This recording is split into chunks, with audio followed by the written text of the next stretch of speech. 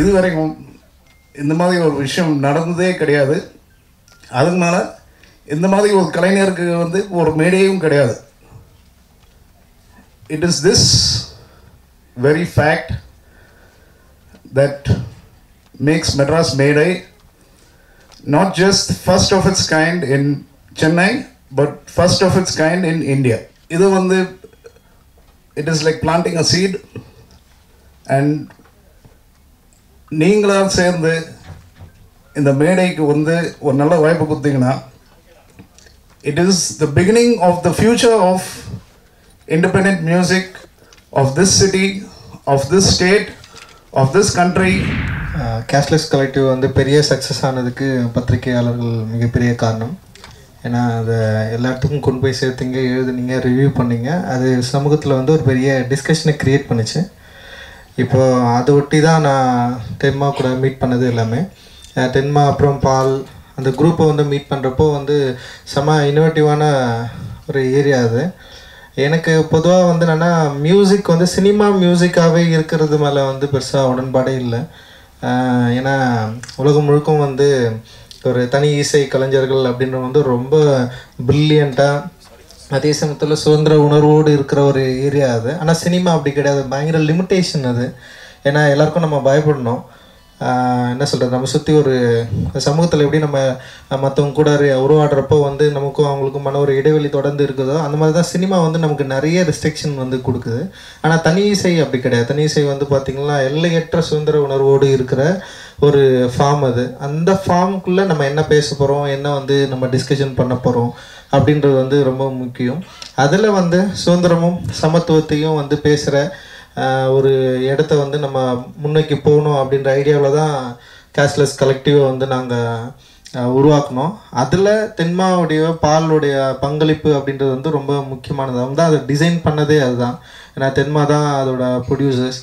நான் என்ன தான் வந்து பசங்களை கலெக்ட் பண்ணி எல்லோரும் ஒன்று சேர்த்தாலும் அதை ஒரு வடிவமாக மாற்றுறது, அது மக்கள்கிட்ட கொண்டு போய் சேர்க்குறது அப்படின்றது வந்து அது ஒரு சக்ஸஸ்ஃபுல் ஃபார்மாக அது மாறுச்சு ஆக்சுவலி.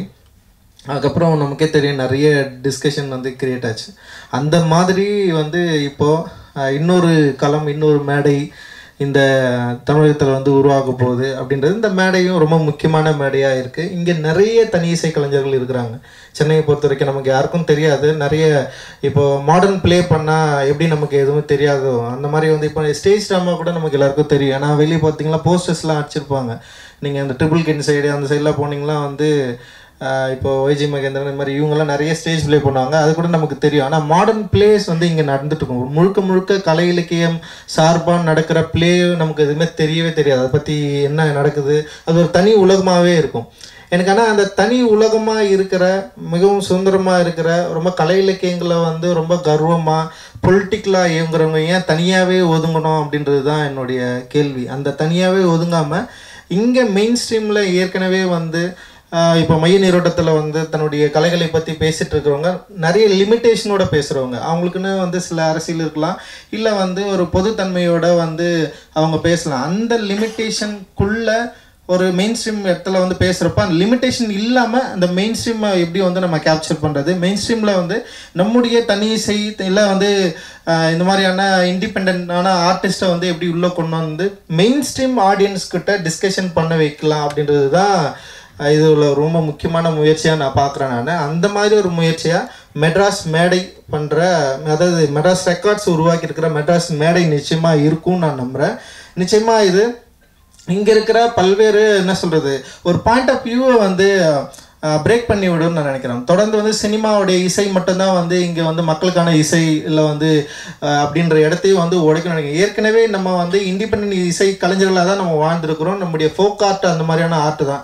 அந்த ஆர்ட் வந்து யாருக்கும் நமக்கு வந்து இலக்கணங்களை சொல்லி கொடுக்கவே இல்லை. அந்த ஆர்ட்டில் நமக்கு நம்முடைய பாட்டி, நம்முடைய மூதாதையர்கள் வந்து யாருமே வந்து ஒரு இலக்கணமாக நீ இப்படி தான் பாடணும், இப்படி தான் பேசணும், அப்படி லிட்ரேச்சராக இருக்கணும் அப்படின்ற எந்த விதமான கட்டுப்பாடுகளும் இல்லாமல் அவங்களுக்கான அவங்களுடைய உழைப்பு, அவங்களுடைய வாழ்க்கை, இங்கிருந்து எடுக்கப்படுற வார்த்தைகளை அந்த நேரத்தில் அப்போ மெட்டு கட்டி பாடிருக்கிற ஒரு மிகப்பெரிய ஒரு வரலாற்று ஒரு கனெக்ஷன் நமக்கு இருக்குது. அந்த தனி இசை கலைஞர்கள் நம்ம எல்லாருமே வந்து மறந்துட்டோம், இல்லை வந்து அவங்கள வந்து என்ன சொல்கிறது முன்னே கொண்டு வந்து நிறுத்துறதுக்கு வந்து தயங்கியிருக்கோம். நிறைய விஷயங்கள் நடந்துருக்குது. அந்த மாதிரியான விஷயங்களை இந்த மெட்ராஸ் மேடை வந்து உடைக்கும் அப்படின்னு நான் நினைக்கிறேன். இந்த மாதிரியான கலைஞர்களுக்கு மேடையை உருவாக்கி தரும் அப்படின்னு நான் நினைக்கிறேன். இது ரொம்ப முக்கியமான முயற்சி. தமிழ் சூழலில் இந்திய பால் சொன்னார், இந்திய சூழலே ரொம்ப முக்கியமான முயற்சின்னு சொல்லியிருக்காரு. ஏன்னா மியூசிக் சைடில் தொடர்ந்து இயங்குறவங்க அவங்க, அதனால் அவங்களுக்கு இதை சம்மந்தமாக நிறைய தெரியும். அதனால் இந்திய அளவுலேயே வந்து ரொம்ப முக்கியமான முயற்சியாக இது இருக்கும்.